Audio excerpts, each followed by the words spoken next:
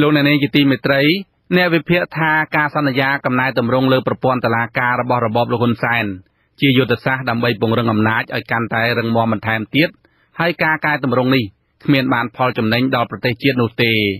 ការលើកឡើងនេះដោយសារតែលោកហ៊ុនសែនកាលពីថ្ងៃទី28សីហាបានបញ្ជាឲ្យរដ្ឋមន្ត្រីក្រសួងយុតិធម៌ពិនិត្យមើលពីភាពមិនប្រក្រតី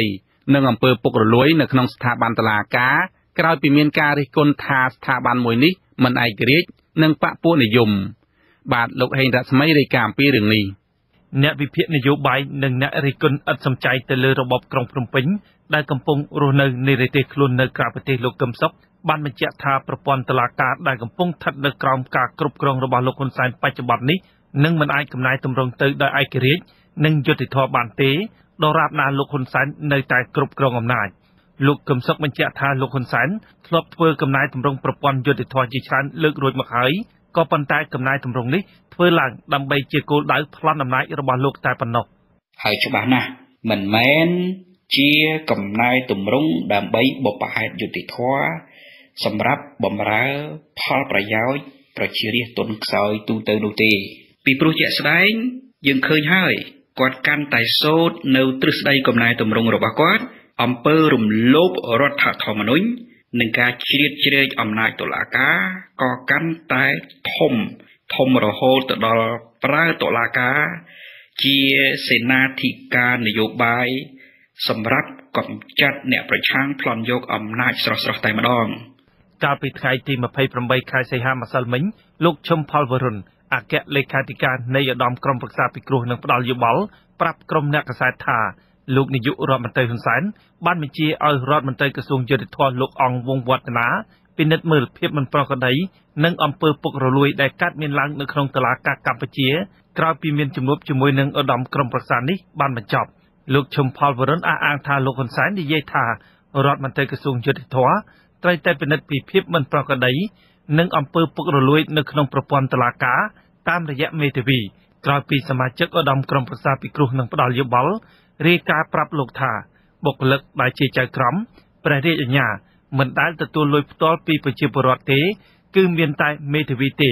ដែលជាអ្នកយកលុយហើយយកទៅចែកជូនដល់ចៅក្រមនិងព្រះរាជអាជ្ញាទាំងនោះ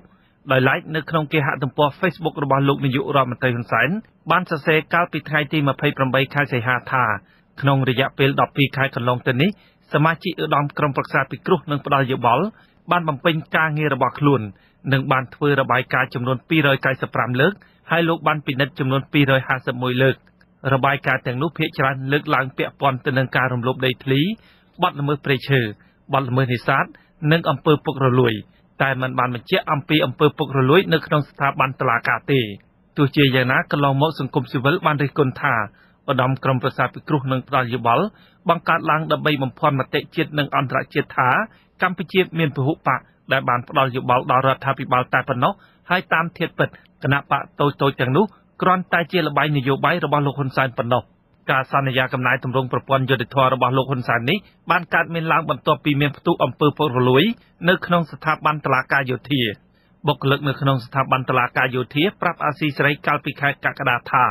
មានករណីអំពើពុករលួយនិងបកពួកនិយមជាច្រើនបានកើតមានឡើងនៅក្នុងស្ថាប័នយុតិធម៌មួយនេះ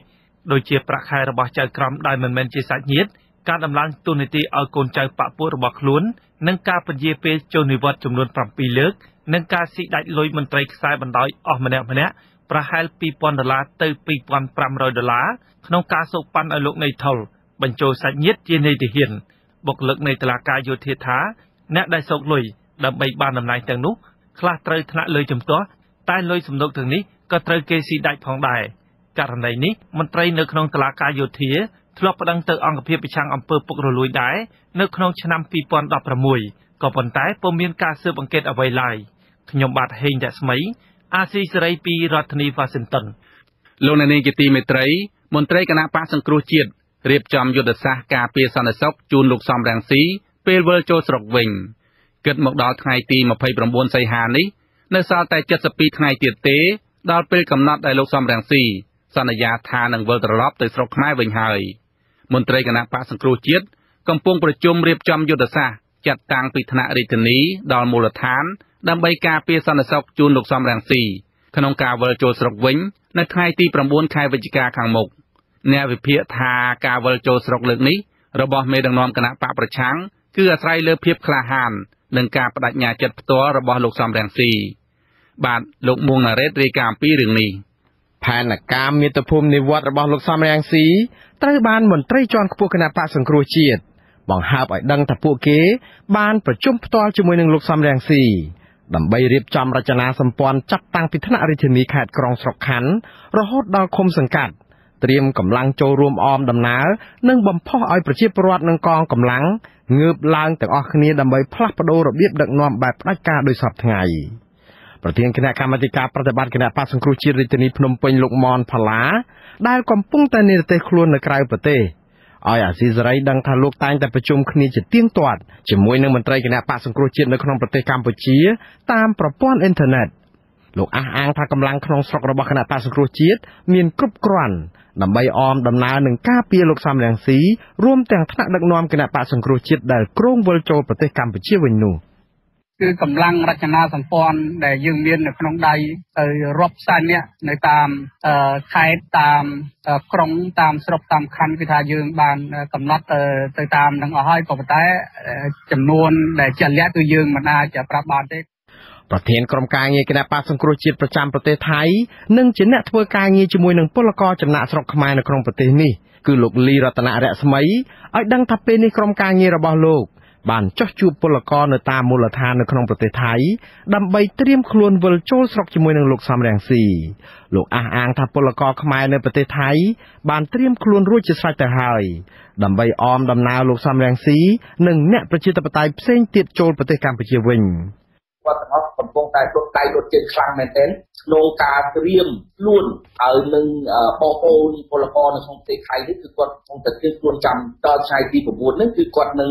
ធ្វើដំណើរអមជាមួយនឹងលោកប្រធានស្ដីទីសំរងស៊ីជំវិញផែនការវិលចូលស្រុកវិញរបស់លោកសំរងស៊ីនេះរដ្ឋមន្ត្រីក្រសួងការពារជាតិលោកទាបាញ់បង្ហាញការព្រួយបារម្ភខ្លាចអ្នកគាំទ្រគណៈបកសង្គ្រោះជាតិក្រោកឡើងចូលរួមកកកដែលលោកអះអាងថាអាចបង្កបញ្ហាសន្តិសុខសង្គមលោកទាបាញ់សរសេរសារព្រមានតាម Facebook ដោយស្នើឲ្យក្រុមអ្នកគាំទ្រគណៈបកសង្គ្រោះជាតិកុំឲ្យចូលរួមគាំទ្រលោកសំរងស៊ីក្នុងដំណើរវិលត្រឡប់មកកម្ពុជាវិញនេះព្រោះលោកអះអាងថាវាអាចបង្កបញ្ហាដែលប៉ះពាល់ដល់សន្តិភាពនិងការអភិវឌ្ឍជាតិលោកទាបាញ់អះអាងបន្ថែមថាកម្ពុជាឥឡូវបានសុខហើយកុំនាំគ្នាបំផ្លាញសេចក្តីសុខនេះលោកប្រើសំនួនប្រៀបធៀបថាបើមិនបានចូលរួមសង្គ្រោះប្រទេសជាតិនៅក្នុងគ្រាមានសង្គ្រាមសូមកុំរំខានដល់ភាពសុខសាន្តរបស់ប្រជាពលរដ្ឋកម្ពុជាក្នុងគ្រាមានសន្តិភាពដោយពាក្យចាស់លោកពោលថាបើមិនជួយចោកជួយចែវកុំយកជើងរាទឹកអ្នកវិភាគនយោបាយលោកកឹមសុខឯណោះវិញយល់ថាលោកសំរងស៊ីអាចវិលចូលស្រុកបានលុះត្រាតែមេដឹកនាំគណៈបកប្រឆាំងរូបនេះហ៊ានយកជីវិតទៅបដូរដោយមិនខ្លាចការប្រមានការសម្លាប់ឬចាប់ខ្លួនពីរបបក្រុងភ្នំពេញលោកកឹមសុខសង្កេតឃើញថាស្ថានភាពនយោបាយសពថ្ងៃគណៈបកកាន់អំណាចមិនអាចបើកផ្លូវចរចាដើម្បីឲ្យលោកសំរងស៊ីអាចវិលចូលស្រុកនោះទេរឿងដែលសំខាន់ការទៅរួចឬអត់វាស្ថិតនៅលើការបដិញ្ញាចិត្តរបស់លោកសំរងស៊ីដោយផ្ទាល់បានន័យថាលោកសំរងស៊ីគាត់ពិតជាធ្វើពលកម្មយកជីវិតទៅដាក់ដើម្បីដំណើរចូលស្រុករបស់គាត់ដែរឬក៏អត់ចំណែកឯក្រុមយុវជននិងក្រុមពលករដែលគាំទ្រគណៈបកសង្គ្រោះជាតិនៅក្រៅប្រទេសឯណោះបានបដិញ្ញាថាពួកគេនឹងរួមដំណើរជាមួយនឹងលោកសំរងស៊ីនិងក្រុមអ្នកនិយមប្រជាធិបតេយ្យដទៃទៀតវិលចូលប្រទេសកម្ពុជាវិញលោកសំរងស៊ីបានលើកឡើងថាលោកចូលស្រុកម្ដងនេះគឺលោកប្រើមធ្យោបាយឆ្លាតវៃដោយមិនឲ្យលោកហ៊ុនសែនចាប់ខ្លួនឬលួចសម្លាប់លោកបាននោះទេទោះជាយ៉ាងនេះក្តីលោកសំរងស៊ីមិនទាន់បញ្ជាក់អំពីយុទ្ធសាស្ត្រនៃតម្រាយផ្លូវនៅក្នុងការវិលចូលស្រុកខ្មែរវិញនេះនៅឡើយទេខ្ញុំបាទមួងណារ៉េតអាស៊ីសេរីប្រធានាទី Washington លោកអ្នកនាងជាទីមេត្រីតាក់ទងនឹងរឿងគណៈបកសង្គ្រោះជាតិនេះដែរសកម្មជនគណៈបកប្រឆាំងម្នាក់នៅសង្កាត់ទឹកថ្លាខណ្ឌសែនសុខរាជធានីភ្នំពេញ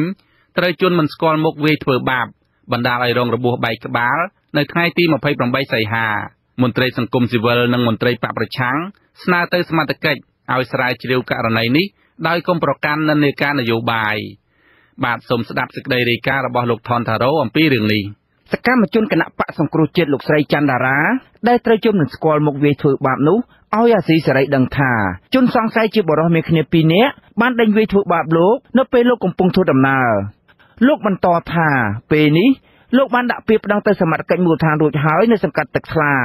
ហើយសមត្ថកិច្ចក៏បាននាំលោកទៅកាន់កន្លែងកើតហេតុដើម្បីរៀបរាប់ប្រាប់ពីហេតុការណ៍នោះដែរពេលគេវាយខ្ញុំទៅខ្ញុំត្រូវល្ងិតមុខទៅខ្ញុំឈប់ម៉ូតូដួលម៉ូតូចុះពីលើម៉ូតូគេមកតាមប្រងវាយខ្ញុំទៀតក៏ប៉ុន្តែខ្ញុំរត់ចេញពីម៉ូតូមកបានប្រហែលជា5ម៉ែត្រខ្ញុំស្រែកតែចោលទៅពួកវាត្រឡប់ទៅវិញទៅលោកស្រីច័ន្ទតារាគឺជាសមាជិកគណៈកម្មាធិការប្រតិបត្តិគណៈបកសង្គ្រោះជាតិប្រចាំរាជធានីភ្នំពេញលោកសង្ស័យថា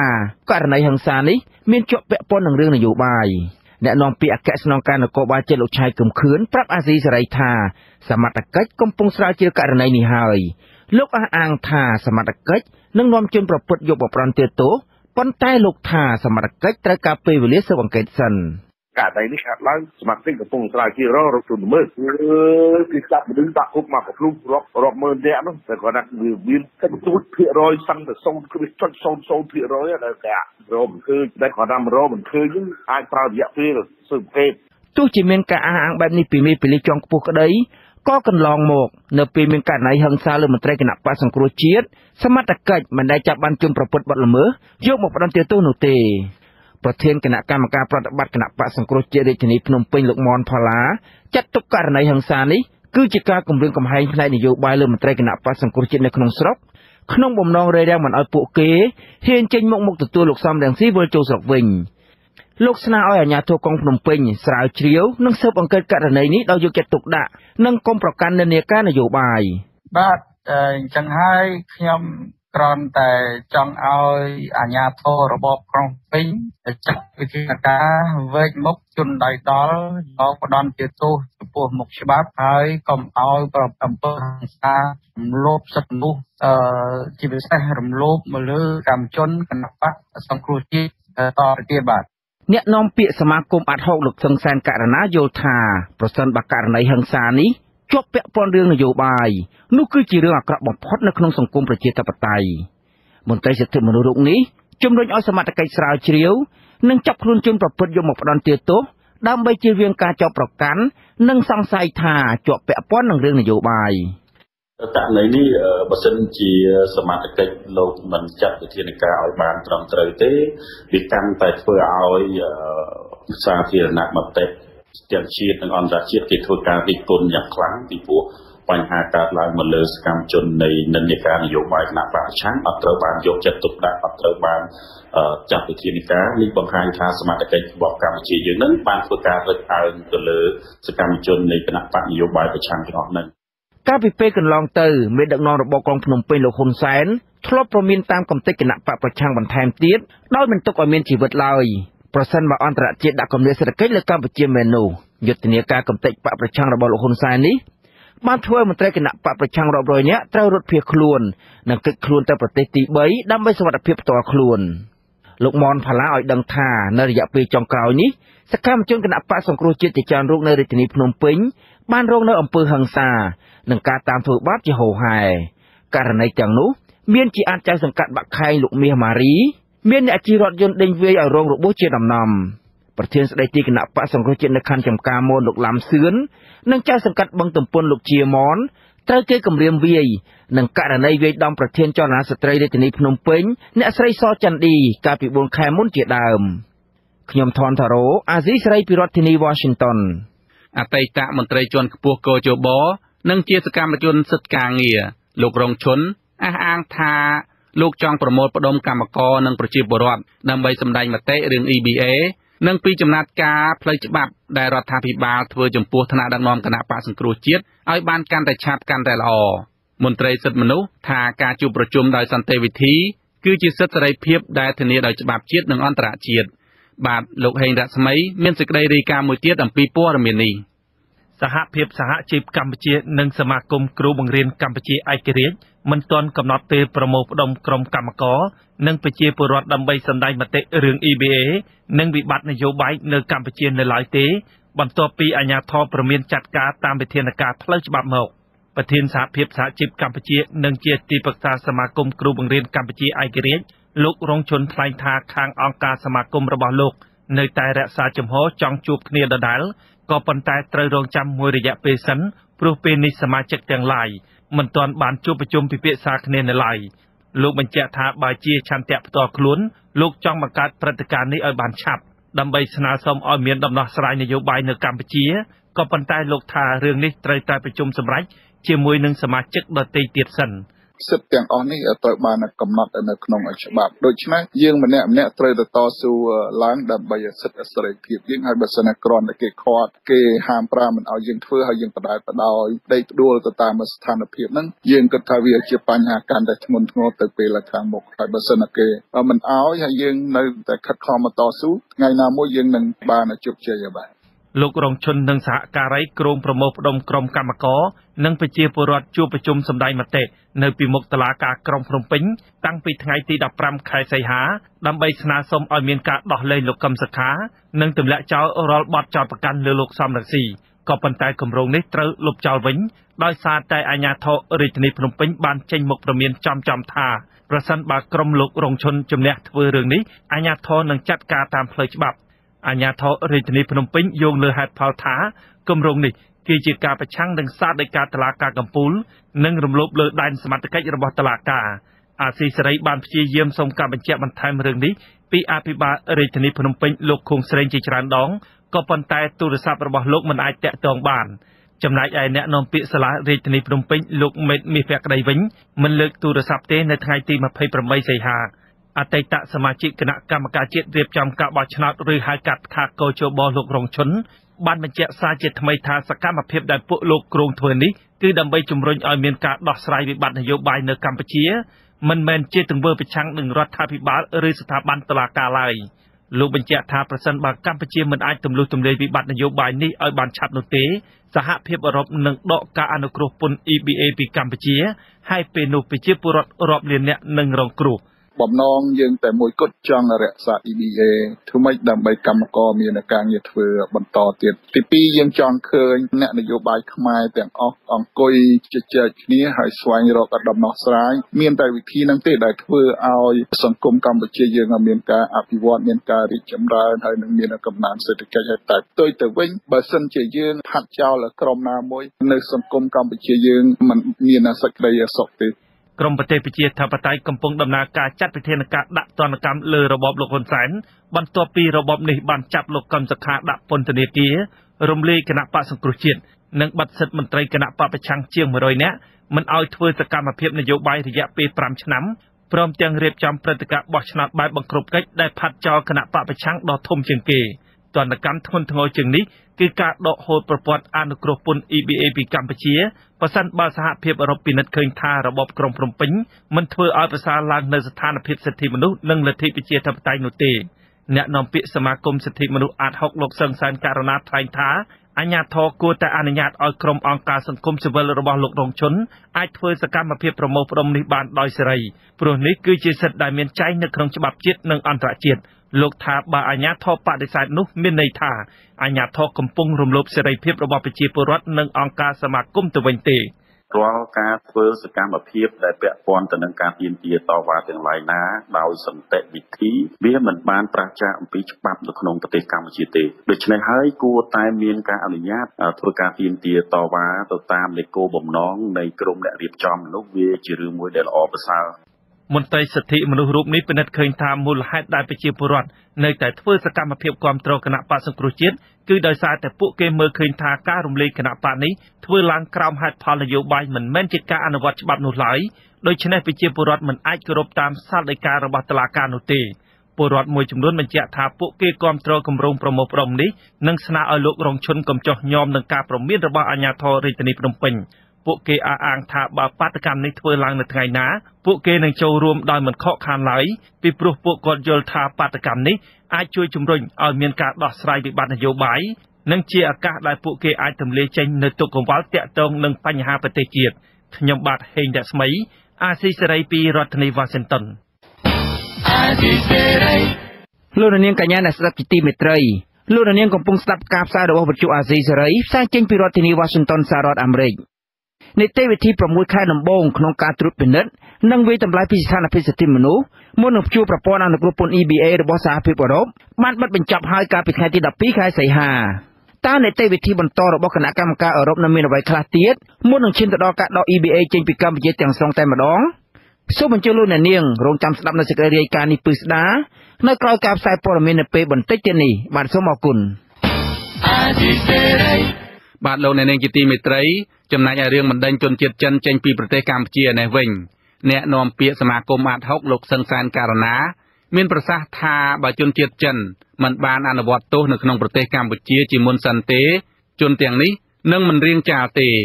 ការលើកឡើងរបស់មន្ត្រីសង្គមស៊ីវិលនេះដោយសារតែអាជ្ញាធរខ្មែរបន្តបញ្ជូនជនសង្ស័យជនជាតិចិនទៅប្រទេសដើមកំណើតវិញទាំងមិនទាន់ឆ្លងកាត់ប្រព័ន្ធយុតិធធម៌នៅកម្ពុជាកាលពីថ្ងៃទី28សីហានាយកដ្ឋានស៊ើបអង្កេតនិងអនុវត្តនីតិវិធីនៃអគ្គនាយកដ្ឋានអន្តរប្រវេសន៍ក្រសួងមហាផ្ទៃកម្ពុជាបានបញ្ជូនជនជាតិចិនចំនួន150នាក់ទៅប្រទេសកំណើតវិញ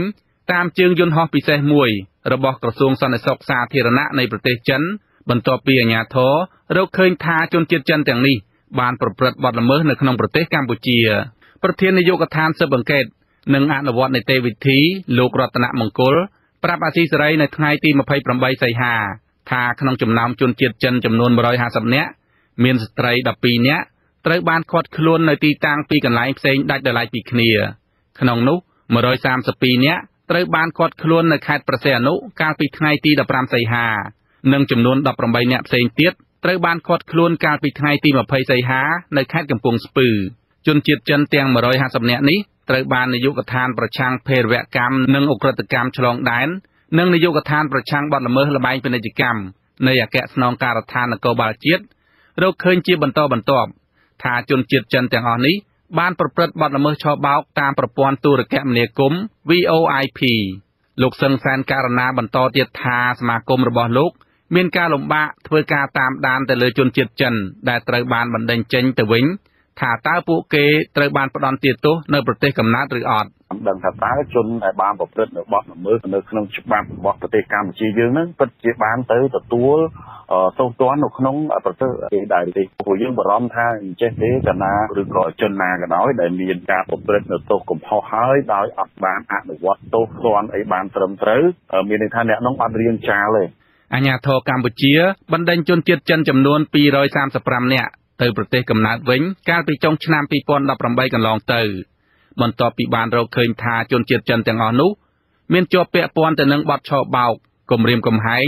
និងជំរិតទារប្រាក់តាមប្រព័ន្ធអ៊ីនធឺណិតក្នុងប្រទេសកម្ពុជា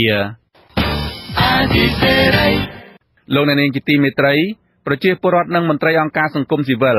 សាទរវិធានការរបស់ក្រសួងការងារនិងបណ្ដុះបណ្ដាលវិជ្ជាជីវៈដែលចេញបម្រាមជាផ្លូវការហាមឃាត់ជនបរទេសប្រកបមុខរបរចំនួន10ប្រភេទដែលប៉ះពាល់ដល់ការរកប្រាក់ចំណូលរបស់ពលរដ្ឋខ្មែរដែលប្រកបរបរតូចតាចក្នុងស្រុកទោះជាយ៉ាងណាពួកគាត់លើកឡើងថាវិធានការនេះមិនទាន់គ្រប់គ្រាន់នៅឡើយទេបើខ្វះការអនុវត្តជាក់ស្ដែង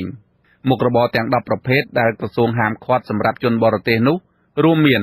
ទី1អ្នកបើកយានជំនិះគ្រប់ប្រភេទជាលក្ខណៈអាជីវកម្មអ្នកបើកតូចក្រយានយន្តអ្នកបើកត្រីចក្រយានយន្តអ្នកបើកតូចក្រយានយន្តសណ្ដោងរមាក់អ្នកបើកម៉ូតូកង់4អ្នកបើករថយន្តដឹកអ្នកដំណើរនិងដឹកទំនិញទី2អ្នកលក់ដូរដោយមធ្យោបាយថ្មើរជើងឬយានជំនិះគ្រប់ប្រភេទនៅទីសាធារណៈទី3អ្នកម៉ាស្សាចាប់សរសៃតាមទីសាធារណៈទី4អ្នកកាត់សក់អ៊ុតសក់និងថែរក្សាសម្ផស្សទី5អ្នកផ្ដល់សេវាកម្មដេរនិងសម្អាតស្បែកជើង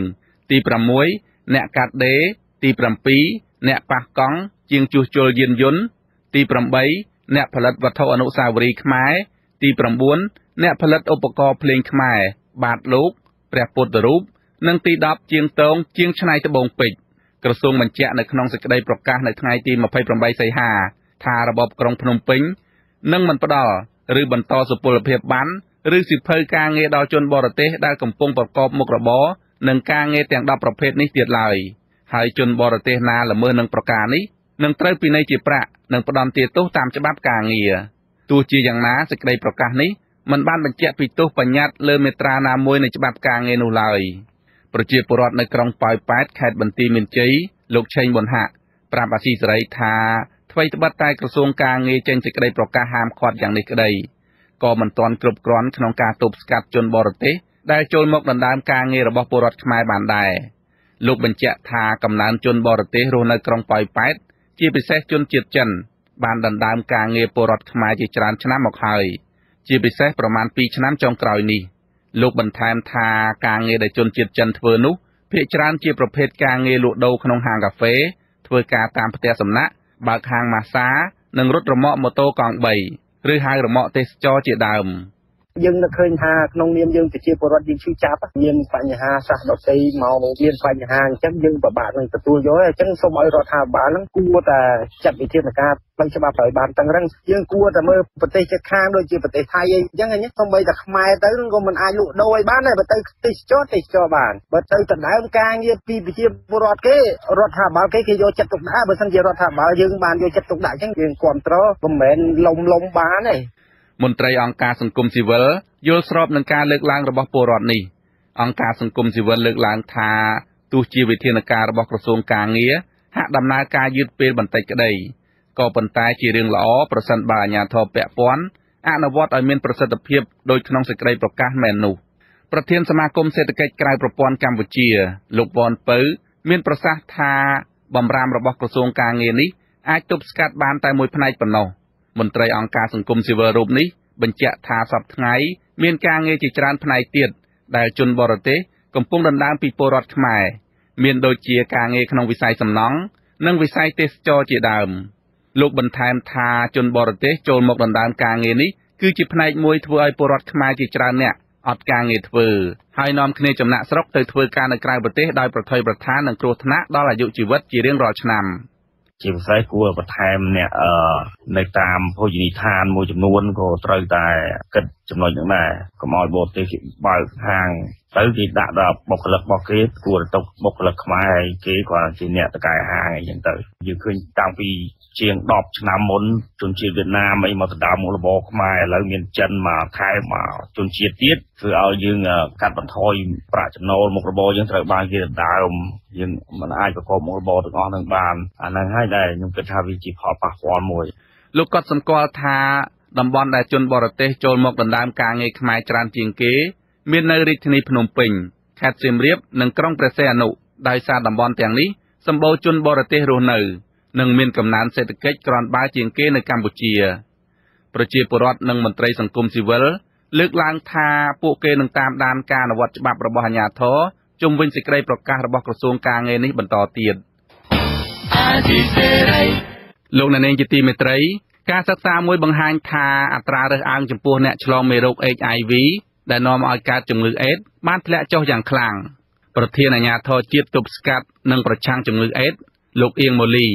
បានប្រាប់ទីភ្នាក់ងារព័ត៌មានចិនស៊ុនហួរថាលទ្ធផលនៃការស្ទាបស្ទង់មតិចុងក្រោយនេះគឺធ្វើឡើងកាលពីអំឡុងឆ្នាំ2018ដែលបានចេញផ្សាយកាលពីថ្ងៃទី28សីហាក្រោយពីបានជួបសម្ភាសផ្ទាល់ជាមួយអ្នកកើតនិងផ្ទុកជំងឺអេដស៍ចំនួនជាង1200នាក់នៅតាមខេត្តចំនួន6ក្នុងនោះមានស្ត្រី746នាក់និងបុរស476នាក់លោកបន្តថានេះជាការស្ទាបស្ទង់មតិលើកទី2ហើយបន្ទាប់ពីបានធ្វើជាលើកដំបូងកាលពីឆ្នាំ2010លទ្ធផលស្រាវជ្រាវចុងក្រោយនេះបង្ហាញថាអត្រារើសអើងការងារនិងការបាត់បង់ចំណូលរបស់អ្នកកើតនិងផ្ទុកជំងឺអេដស៍បានធ្លាក់ចុះពី46% មកត្រឹម 2% ខណៈការប្រើពាក្យសម្ដីមាក់ងាយនិងមិនរាប់អានអ្នកកើតជំងឺអេដស៍គឺធ្លាក់ចុះពី 14% មកនៅ 3% ចំណែកឯការរើសអើងនិងមាក់ងាយពីដៃគូស្នេហានិងពីប្តីប្រពន្ធវិញគឺធ្លាក់ចុះពី 5% មកនៅត្រឹម 2.4% ស្ថិតិអាជ្ញាធរជាតិប្រយុទ្ធប្រឆាំងជំងឺអេដស៍ឲ្យដឹងថាបច្ចុប្បន្ននៅកម្ពុជាមានអ្នកផ្ទុកមេរោគ HIV ដែលនាំឲ្យកើតអេដស៍ចំនួនប្រហែល 73,000 នាក់ក្នុងនោះប្រមាណជាង 60,000 នាក់បានទទួលថ្នាំពន្យាជីវិតលោកអៀងម៉ូលីបន្តថាចាប់ពីដើមទសវត្សរ៍ឆ្នាំ1990រហូតមកដល់សប្តាហ៍ថ្ងៃមានអ្នកស្លាប់ដោយសារជំងឺអេដស៍ចំនួនជិត 10,000 នាក់រយៈពេល20ឆ្នាំកន្លងមកនេះកម្ពុជាបានចំណាយប្រាក់ប្រមាណ$800 លានដើម្បីឆ្លើយតបទៅនឹងការរាតត្បាតនៃជំងឺមួយនេះជាលទ្ធផលកម្ពុជាទទួលបានជោគជ័យក្នុងការទប់ស្កាត់ប្រជាពលរដ្ឋជាង 900,000 នាក់មិនឲ្យឆ្លងរីករាលដាលនៃជំងឺអេដស៍លោកអៀងម៉ូលីសង្ឃឹមថាកម្ពុជាបដិញ្ញាលុបបំបាត់ឲ្យអស់ការឆ្លងមេរោគ HIV ដែលនាំឲ្យកើតអេដស៍នៅឆ្នាំ2020ខាងមុខបាទលោកអ្នកនាងជាទីមេត្រីកម្ពុជាវៀតណាមនិងឡាវបានជួបប្រជុំគ្នានៅទីក្រុងភ្នំពេញកាលពីថ្ងៃទី27សីហា ដើម្បីបើកកិច្ចប្រជុំរបស់ខ្លួនលើកទី4នៃគណៈកម្មការការពារជាតិនិងសន្តិសុខជាតិនៃរដ្ឋសភាប្រទេសទាំង3ប្រធានគណៈកម្មការក្រសួងមហាផ្ទៃក្រសួងការពារជាតិនិងរដ្ឋបាលស៊ីវិលរបស់សភាជាតិកម្ពុជាលោកហ៊ុនណេងជាបងប្រុសបង្កើតរបស់លោកនាយករដ្ឋមន្ត្រីបានលើកឡើងពីសារៈសំខាន់នៃកិច្ចព្រមព្រៀងក្នុងចំណោមប្រទេសទាំង3ដើម្បីសម្រេចការបដិញ្ញាចិត្តរបស់រដ្ឋសភានិងរដ្ឋាភិបាលរបស់ខ្លួនក្នុងការពង្រឹងសាមគ្គីភាពនិងកិច្ចសហប្រតិបត្តិការឆ្ពោះទៅរកការធានាសន្តិសុខនិងធ្វើឲ្យមានស្ថិរភាពនយោបាយនិងលើកកម្ពស់ការកាត់បន្ថយភាពក្រីក្រនិងការអភិវឌ្ឍសេដ្ឋកិច្ចនៅក្នុងតំបន់ត្រីកោណនៃប្រទេសទាំង3ប្រធានគណៈកម្មការការពារជាតិនិងសន្តិសុខនៃរដ្ឋសភាឡាវលោកណាខំសុងវីថាវងបានលើកឡើងថាកិច្ចប្រជុំនៅពេលនេះផ្ដល់នូវការផ្លាស់ប្ដូរមួយសម្រាប់ភាគីទាំង3ដើម្បីចែករំលែកបទពិសោធន៍ក្នុងការធានាសន្តិសុខការពារជាតិនិងពិនិត្យឡើងវិញនៅការអនុវត្តតួនាទីរបស់ខ្លួនចំណែកឯអនុប្រធានគណៈកម្មការការពារជាតិនិងសន្តិសុខនៃរដ្ឋសភាវៀតណាមលោកត្រាំងណុកខាញ់បានលើកឡើងថារដ្ឋាភិបាលក្រសួងការពារជាតិនិងសន្តិសុខសាធារណៈរបស់វៀតណាមបានដាក់ចេញនូវវិធានការជាច្រើនដើម្បីអនុវត្តកិច្ចព្រមព្រៀងដែលបានចុះហត្ថលេខាកន្លងមកលោកថាប្រទេសវៀតណាមប្រទេសកម្ពុជានិងឡាវបានពង្រឹងការទំនាក់ទំនងថ្នាក់ជាតិនិងថ្នាក់ខេត្តលើវិស័យកសិកម្មព្រៃឈើឧស្សាហកម្មទេសចរណ៍អប់រំនិងសុខាភិបាលអ្នកចូលរួមក្នុងកិច្ចប្រជុំបានពិភាក្សាអំពីការតម្រង់ទិសដើម្បីថែរក្សាសន្តិសុខនៅតាមបន្ទាត់ព្រំដែនរួមគ្នានិងបញ្ហាប្រឈមថ្មីៗចំពោះការអភិវឌ្ឍរបស់ប្រទេសទាំង3ព្រមទាំងចុះហត្ថលេខាលើសេចក្តីថ្លែងការណ៍រួមនៃកិច្ចប្រជុំផងដែរលោកអ្នកនាងប្រិយមិត្តអ្នកស្ដាប់ជាទីមេត្រីលោកអ្នកនាងទើបបានស្ដាប់ព័ត៌មានប្រចាំថ្ងៃរបស់វិទ្យុអស៊ីសេរីដែលរៀបចំជូនដោយខ្ញុំបាទវ៉ែនសុមេតពីរដ្ឋធានី Washington ជាបន្តទៅនេះសូមអញ្ជើញលោកអ្នកនាងរងចាំស្ដាប់សេចក្តីរាយការណ៍ពិស្ដារផ្សេងទៀតនាពេលបន្តិចទៀតនេះ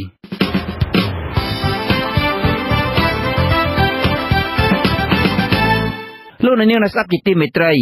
នៅក្នុងការផ្សាយជាបន្តទៅទៀតនេះយើងខ្ញុំមានសេចក្តីរាយការណ៍ពិស្ដារស្ដីអំពីនីតិវិធីជាបន្តរបស់គណៈកម្មការអឺរ៉ុបក្នុងការព្យួរការអនុគ្រោះពន្ធ EBA តើត្រូវធ្វើដូចម្តេចដើម្បីជួយឲ្យកុមារជំនឿឧបសគ្គនានានិងរៀនពូកែនៅសាលាហើយនៅចុងកម្មវិធីលោកអ្នកនាងដែលបានស្ដាប់ព័ត៌មានបញ្ចប់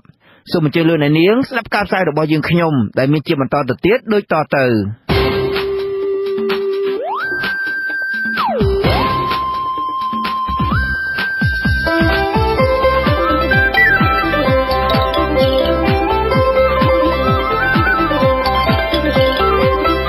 សេចក្តីរាយការណ៍ពិស្ដារ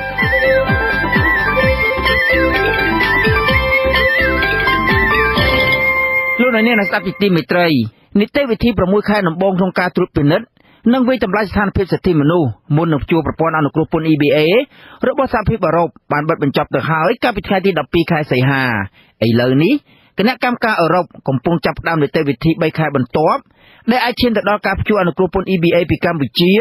បើស្ថានភាពសិទ្ធិមនុស្សប្រជាធិបតេយ្យនិងសិទ្ធិសេរីភាពក្នុងវិស័យការងារនៅតែមិនប្រសើរ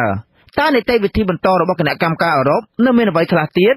សូមលោកអ្នកនាងស្ដាប់សេចក្តីរាយការណ៍របស់លោកមុងណារ៉េតជុំវិញរឿងនេះមូលហេតុដែលនាំឲ្យសហភាពអឺរ៉ុបចាប់ផ្ដើមនីតិវិធីដែលឈានទៅដល់ការព្យួរការអនុគ្រោះពន្ធ EBA ពីកម្ពុជាគឺដោយសារតែសហភាពអឺរ៉ុបមិនពេញចិត្តទៅនឹងចំណាត់ការរបស់របបលោកហ៊ុនសែនដែលរំលោភសិទ្ធិមនុស្សបំផ្លាញប្រជាធិបតេយ្យធ្ងន់ធ្ងរនិងរដ្ឋបិទសិទ្ធិសេរីភាពសហជីពកម្មករនិងសិទ្ធិដីធ្លីជាដើម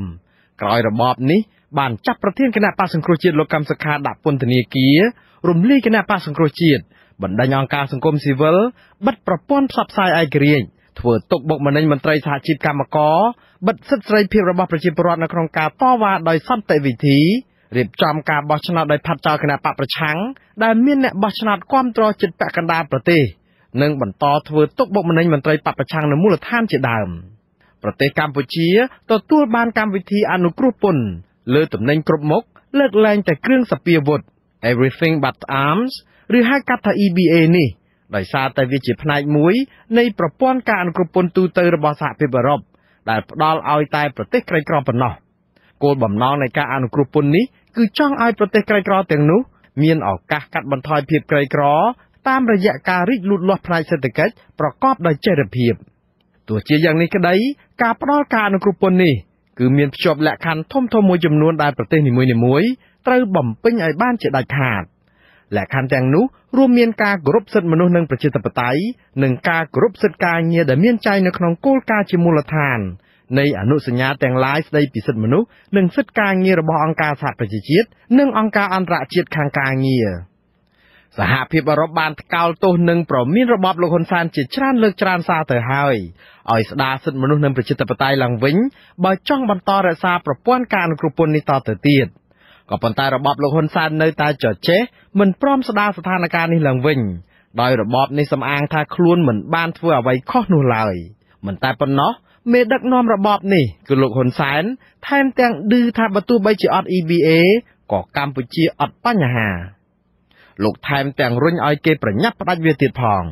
បើសិនគេផ្ដល់ភាពអនុគ្រោះឲ្យយើងក៏មិនអាចคล้ายទៅជាអ្នកមានបានទេតែបើគេដកភាពអនុគ្រោះពីយើងក៏មិនធ្វើឲ្យយើងស្លាប់ដែរយល់ទេអាកន្លែងហ្នឹងកុំធ្វើជាសត្វឆ្កែគ្រាន់តែដើម្បីជាមួយនឹងឆ្អឹងឬសាច់ម្ដុំវាមិនថ្លៃចូលទេឧទាហរណ៍គេគម្រាមបើមិនធ្វើតាមអញនឹងកាត់ប្រាច់នេះកាត់ប្រាច់នោះកាត់ទៅលោកឯងកាត់ទៅធ្វើអស់តែគេទៅក្រោយការទុកឱកាសជាច្រើនលើកនិងភាពគ្មានប្រសើរឡើងផ្នែកសិទ្ធិមនុស្សនិងប្រជាធិបតេយ្យសហភាពអឺរ៉ុបបានសម្រេចដាក់ចេញជាផ្លូវការនៅនីតិវិធីដែលឈានទៅដល់ការព្យួរការអនុគ្រោះពន្ធ EBA ពីកម្ពុជានេះនីតិវិធីព្យួរការអនុគ្រោះពន្ធនេះចែកចេញជា3ដំណាក់កាលធំដំណាក់កាលទី1គឺត្រួតពិនិត្យតាមដាននិងវិតម្លៃស៊ីជម្រៅថាតើកម្ពុជាបានធ្វើអ្វីខ្លះទៅហើយដើម្បីកែប្រែស្ថានភាពបច្ចុប្បន្នដែលសហភាពអឺរ៉ុបស្នើឲ្យកែប្រែនោះសហភាពអឺរ៉ុបផ្ដល់ឱកាសឲ្យកម្ពុជានៅក្នុងការចរចានិងចូលរួមសហការនៅក្នុងការប្រមូលព័ត៌មានចាំបាច់ដំណាក់កាលទី1នេះមានរយៈពេល6ខែដោយគិតចាប់ពីថ្ងៃទី12ខែកុម្ភៈដល់ថ្ងៃទី12ខែសីហាឆ្នាំ2019ដំណាក់កាល6ខែដំបូងនេះបានបិទបញ្ចប់ជាស្ថាពរទៅហើយកាលពីថ្ងៃទី12ខែសីហាកន្លងទៅនោះនៅក្នុងដំណាក់កាលនោះគណៈកម្មការអឺរ៉ុបត្រូវជួបពិភាក្សាផ្ទាល់ជាមួយមន្ត្រីពាក់ព័ន្ធនានារួមទាំងមន្ត្រីរដ្ឋាភិបាលកម្ពុជានិងមន្ត្រីសហជីពកម្មករនិងមន្ត្រីអង្គការសង្គមស៊ីវិលរួមទាំងតំណាងខាងថៅកែរោងចក្រកាត់ដេរផងគណៈប្រតិភូស្វែងរកការពិតរបស់គណៈកម្មការអឺរ៉ុបបានបំពេញទស្សនកិច្ចចំនួន2លើកនៅក្នុងរយៈពេលនេះភាគីដែលពាក់ព័ន្ធផ្សេងអាចដាក់ឯកសារភស្តុតាងទៅគណៈកម្មការអឺរ៉ុបឯកសារទាំងនេះអាចជាកង្វល់អំពីផលប៉ះពាល់ករណីព្យួរប្រព័ន្ធការអនុគ្រោះពន្ធ EBA និងជំហរការពារចំណាត់ការដែលរងការរិះគន់ថារំលោភសិទ្ធិមនុស្សនិងបំផ្លាញប្រជាធិបតេយ្យខាងសមាគមថៅកែរោងចក្រនៅកម្ពុជាឬហៅកាត់ថាជីម៉ាក់បានដាក់ឯកសារទៅគណៈកម្មការអឺរ៉ុប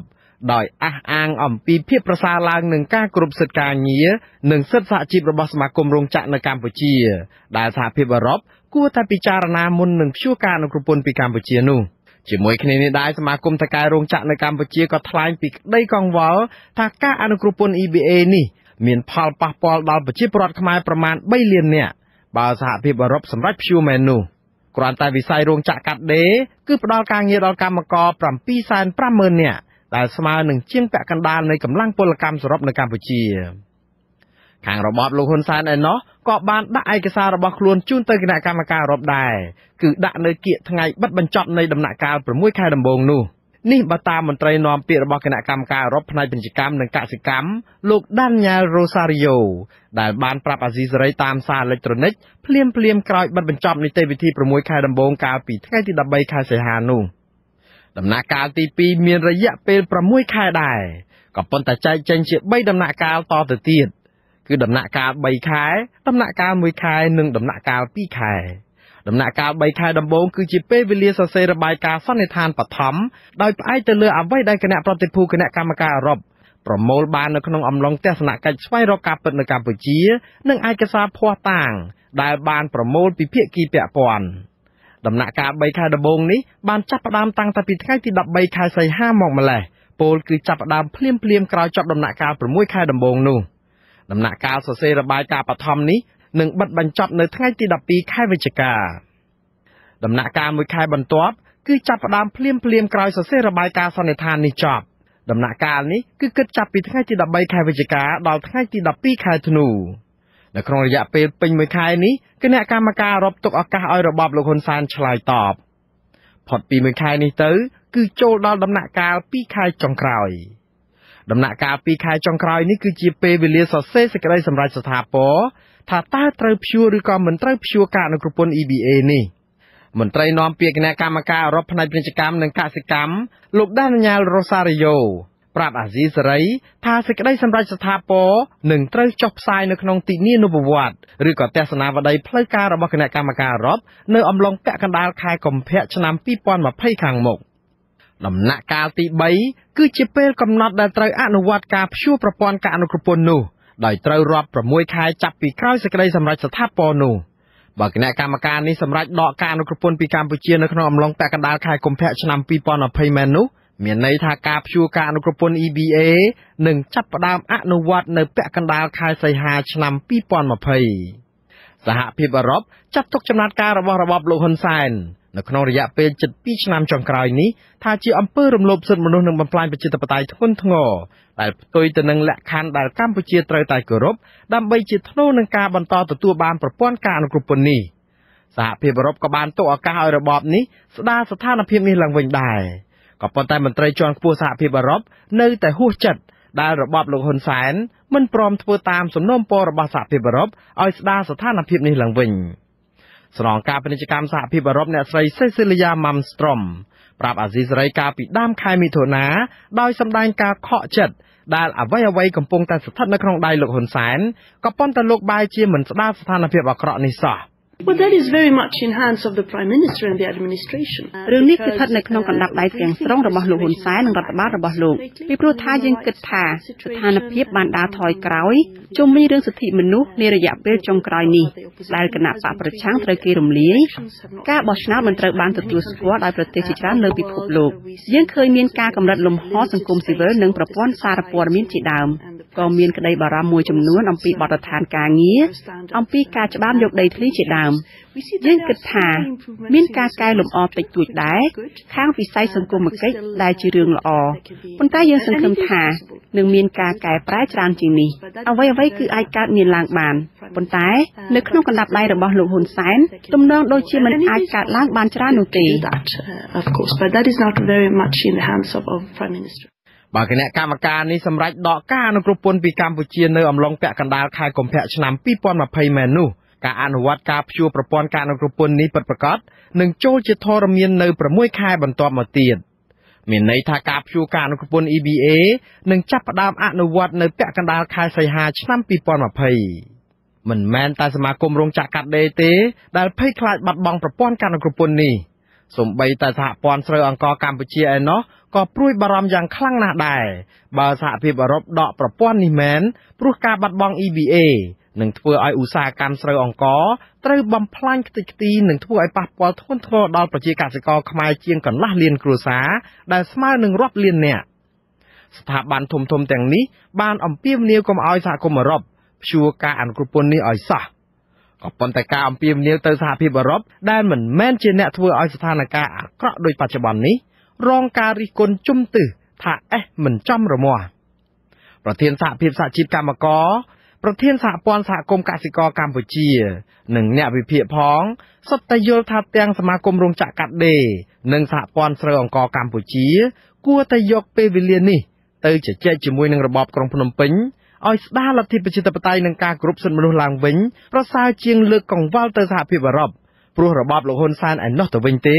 ដែលត្រូវទទួលខុសត្រូវចំពោះការដែលធ្វើឲ្យប្រទេសកម្ពុជាធ្លាក់ដល់កម្រិតបែបនេះតំណាងជាន់ខ្ពស់ទទួលបន្ទុកកិច្ចការបរទេសនិងគោលនយោបាយសន្តិសុខនិងជាអនុប្រធានស្នងការអឺរ៉ុបអ្នកស្រី Federica Mogherini បញ្ជាក់ប្រាប់សារព័ត៌មានជប៉ុននៅចុងខែកក្កដាកន្លងទៅនេះថាជំហររបស់សហភាពអឺរ៉ុបគឺនៅតែដដែលគឺស្ថានភាពរំលោភសិទ្ធិមនុស្សនិងប្រជាធិបតេយ្យនៅកម្ពុជានៅតែមិនប្រសើរទោះជាយ៉ាងនេះក្តីអ្នកស្រីបង្ហើបថារបបលោកហ៊ុនសែននៅមិនទាន់យឺតពេលនៅឡើយទេបើប្រញាប់ស្ដារសិទ្ធិមនុស្សនិងប្រជាធិបតេយ្យឡើងវិញនៅពេលនេះបើចង់បញ្ជៀសការព្យួរការអនុគ្រោះពន្ធនេះខ្ញុំបាទមួងណារ៉េតអាស៊ីសេរីប្រធានាធិបតី Washington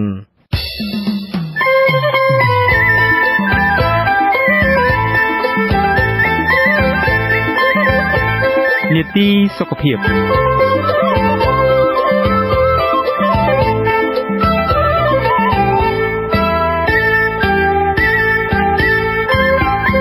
បញ្ហាកិច្ចវេះបញ្ចូលរៀនរបស់កុមារ បណ្ដាលឲ្យប៉ះពាល់ខ្លាំងដល់ការសិក្សានិងផ្លូវចិត្តដ៏ធ្ងន់ធ្ងររបស់ពួកគេកុមារខ្លះរហូតដល់មិនចង់ចេញពីផ្ទះខឹងជាមួយអាណាព្យាបាលនៅពេលសួរនាំឬបង្ខំឲ្យទៅរៀនហើយក៏មានកុមារខ្លះទៀតរងការសម្លុតធ្វើបាបពីសិស្សដទៃក្នុងសាលាមិនហ៊ានទៅរៀនក៏មានតើមេដាបេដាគួរធ្វើដូចម្តេចដើម្បីឲ្យកូនៗជំនះឧបសគ្គនានានិងរៀនពូកែនៅសាលារៀនក្នុងនីតិសុខភាពប្រចាំសប្តាហ៍នេះអ្នកស្រីម៉ៅសុធានីសូមរាយការណ៍ជូនពិស្ដារអំពីរឿងនេះគ្រូពេទ្យជំនាញចិត្តសាស្ត្រផ្ដល់ដំបូន្មានថាមេដាបេដានិងអាណាព្យាបាលត្រូវតាមដាននិងយកចិត្តទុកដាក់ជាប្រចាំលើការសិក្សារបស់កូនដោយសួរនាំរាល់ថ្ងៃអំពីអារម្មណ៍ទៅសាលារៀនលទ្ធផលសិក្សានិងកិច្ចការគ្រូដែលដាក់ឲ្យធ្វើនៅផ្ទះចាមេដាបេដាត្រូវមានទំនាក់ទំនងល្អជាមួយកូនដោយផ្ដល់នូវក្តីគោរពស្រឡាញ់ចិត្តទូលាយនិយាយបើកចំហក៏ប៉ុន្តែបង្ហាញចំហតឹងរឹងនិងម៉ឺងម៉ាច់ចាទង្វើទាំងនេះនឹងនាំឲ្យកូនមានភាពស្និទ្ធស្នាលកក់ក្ដៅហើយនឹងទុកចិត្តហ៊ាននិយាយប្រាប់ពីអ្វីៗទាំងអស់ដែលកើតឡើងចំពោះគេជាមួយមិត្តភ័ក្តិហើយនឹងគ្រូបង្រៀនចាបន្ថែមពីនេះមេដាបេដាត្រូវទៅសួរនាំផ្ទាល់ជាមួយគ្រូបង្រៀនអំពីការរៀនសូត្រនិងអាកប្បកិរិយារបស់កូនហើយថែមទាំងទៅជួបគ្រូនៅក្នុងថ្នាក់រៀននៅពេលដែលគ្រូណាត់ជួបដើម្បីប្រាប់អំពីការវិវត្តរៀនសូត្រហើយនិងបញ្ហានានារបស់ពួកគេនៅក្នុងថ្នាក់រៀនចាលទ្ធផលសាជាច្រើននៅសហរដ្ឋអាមេរិកនិងនៅប្រទេសមួយចំនួនទៀតក្នុងពិភពលោកបានបង្ហាញថាកូនសិស្សដែលរៀនពូកែនៅសាលារៀនគឺមិនចាំបាច់មានគ្រូមកបង្រៀនដល់ផ្ទះឬក៏ត្រូវរៀនគួរបន្ថែមនៅក្នុងសាលាឯកជននោះទេចាសំខាន់បំផុតឪពុកម្ដាយគួរបង្កើតជាបណ្ណាល័យតូចមួយនៅក្នុងផ្ទះបន្ថែមពីការនាំកុមារទៅខ្ចីសៀវភៅនៅបណ្ណាល័យរដ្ឋនានា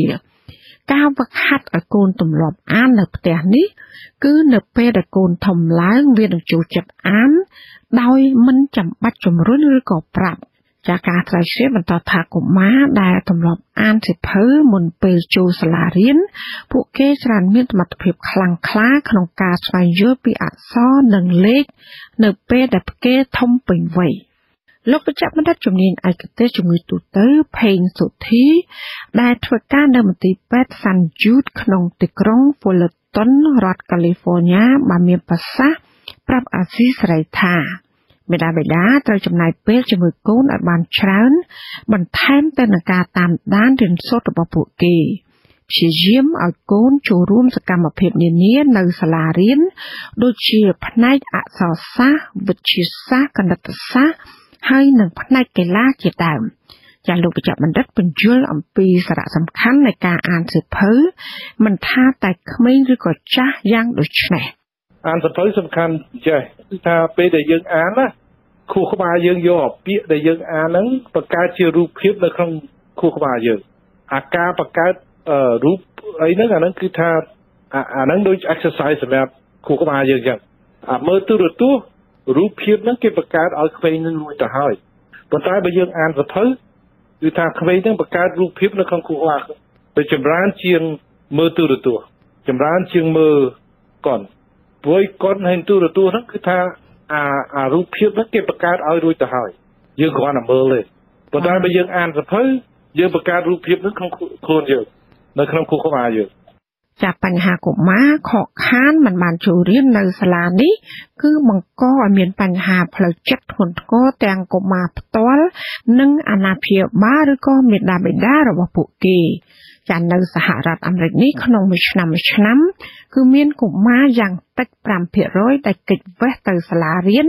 ដោយសារតែពួកគេមានបញ្ហាផ្លូវចិត្តហើយនឹងធ្លាក់ទឹកចិត្តការខកខានមិនព្រមទៅរៀននេះមានខ្លះ2ឬក៏3ថ្ងៃខ្លះរហូតដល់ទៅ1សប្តាហ៍ហើយខ្លះទៀតរហូតដល់រាប់ខែដោយសារតែឈឺនិងដោយសារមូលហេតុផ្សេងៗចាទោះជាក្នុងហេតុផលណាក៏ដោយគ្រូពេទ្យជំនាញចិត្តសាស្ត្រឲ្យដឹងផងដែរថា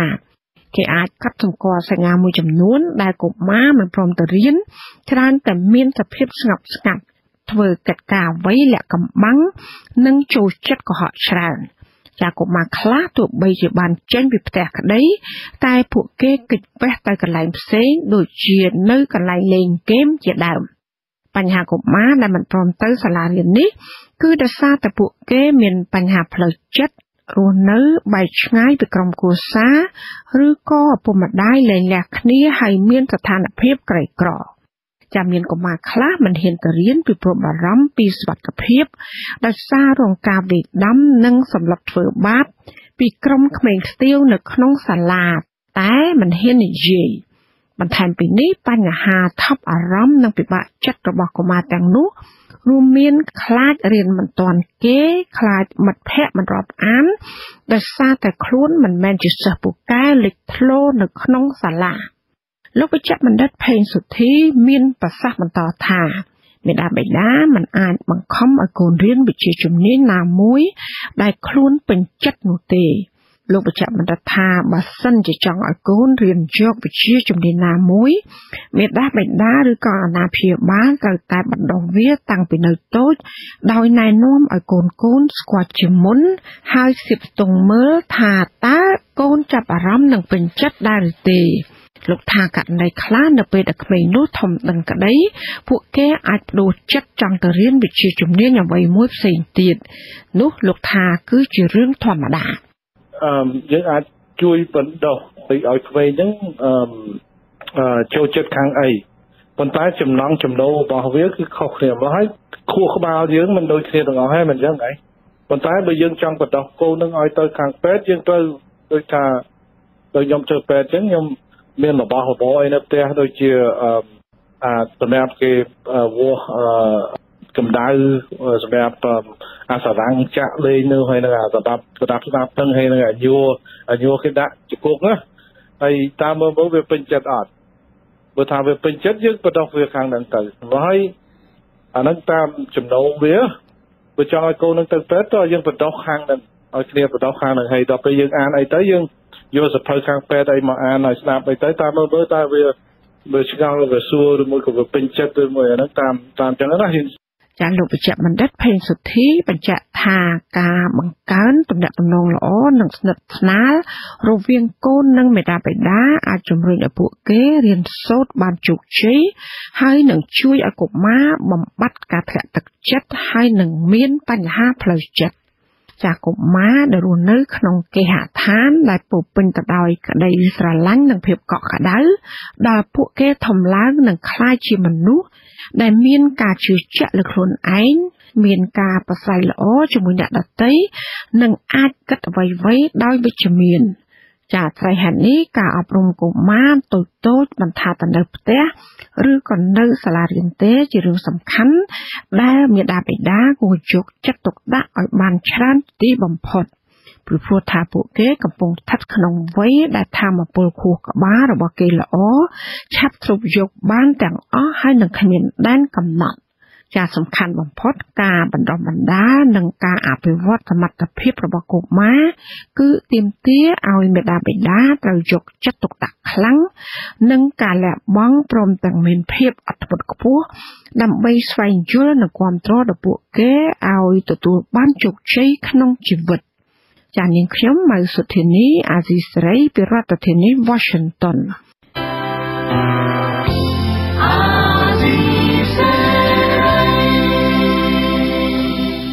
បាទជាបន្តទៅទៀតនេះខ្ញុំបាទវ៉ានសូមេតសូមជូនព័ត៌មានបញ្ចប់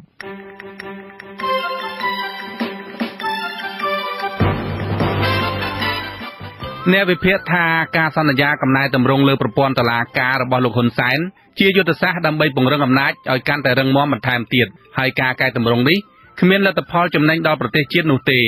ការលើកឡើងនេះដោយសារតែលោកហ៊ុនសែនកាលពីថ្ងៃទី28សីហាបានបញ្ជាឲ្យរដ្ឋមន្ត្រីក្រសួងយុតិធធម៌ពិនិត្យមើលភាពមិនប្រក្រតី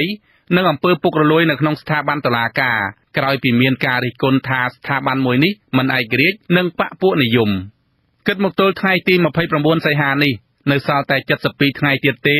ដល់ពេលកំណត់ដែលលោកសំរងស៊ីសន្យាថានឹងវិលត្រឡប់មកស្រុកខ្មែរវិញហើយ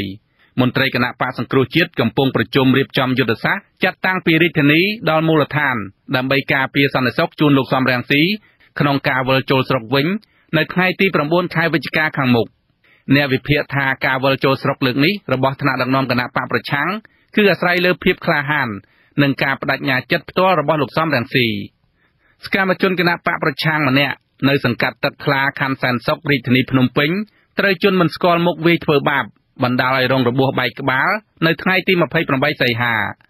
មន្ត្រីសង្គមស៊ីវិលនិងមន្ត្រីបកប្រឆាំងស្នើទៅសមត្ថកិច្ចឲ្យស្រាវជ្រាវករណីនេះដោយកុំប្រកាន់និន្នាការនយោបាយអតីតមន្ត្រីជាន់ខ្ពស់កោជបនិងជាសកម្មជនសិទ្ធិការងារលោករងឈុនអះអាងថា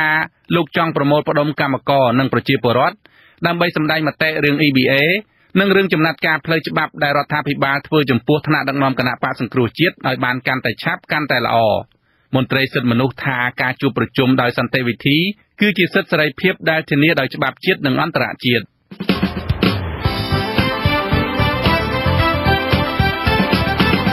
លោកនាងកញ្ញាអ្នកស្ដាប់ជាទីមេត្រីការផ្សាយរយៈពេល1ម៉ោងនៃវិទ្យុអាស៊ីសេរីជាភាសាខ្មែរនៅពេលនេះចប់តែប៉ុណ្ណេះយើងខ្ញុំសូមជូនពរលោកនាងព្រមទាំងក្រុមគ្រួសារទាំងអស់ឲ្យជួបប្រកបតែនឹងសេចក្តីសុខចម្រើនរុងរឿងកុំបីឃ្លៀងឃ្លាតឡើយខ្ញុំបាទថនតារ៉ូខ្ញុំបាទវ៉ែនសុមេតព្រមទាំងក្រុមការងារទាំងអស់នៃវិទ្យុអាស៊ីសេរីសូមអរគុណនិងសូមជម្រាបលាបាទសូមជម្រាបលា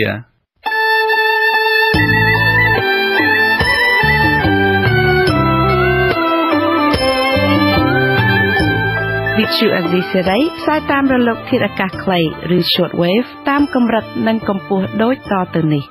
ពេលព្រឹកចាប់ពីម៉ោង 5 កន្លះដល់ម៉ោង 6 កន្លះតាមរយៈរលកធាតុអាកាសខ្លី 15275 kHz ស្មើនឹងកម្ពស់ 20m ពេលយប់ចាប់ពីម៉ោង 7 កន្លះដល់ម៉ោង 8 កន្លះតាមរយៈរលកធាតុអាកាសខ្លី 9700 kHz ស្មើនឹងកម្ពស់ 31m លោកអ្នកនាងក៏អាចស្ដាប់ការផ្សាយផ្ទាល់តាមប្រព័ន្ធអ៊ីនធឺណិតដោយចូលទៅកាន់គេហទំព័រ www.rfa.org/ ខ្មែរក្រៅពីនេះលោកអ្នកនាងក៏អាចអាននិងទស្សនាព័ត៌មានវិទ្យុអាស៊ីសេរីលើទូរស័ព្ទដៃរបស់លោកអ្នកផ្ទាល់សូមលោកអ្នកនាងចូលទៅកាន់បណ្ដាញសង្គម Facebook ដែលមានអាសយដ្ឋាន www.facebook.com/RFA Cambodia និង YouTube www.youtube.com/RFA Khmer Video